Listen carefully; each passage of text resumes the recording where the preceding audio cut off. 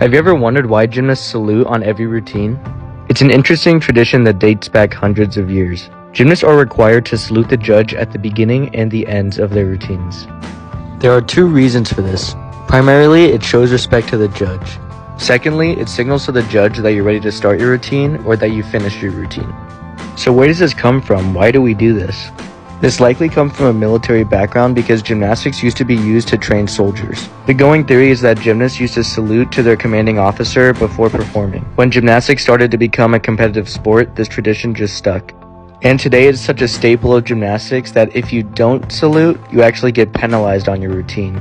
So I hope this clears things up. Thanks for watching.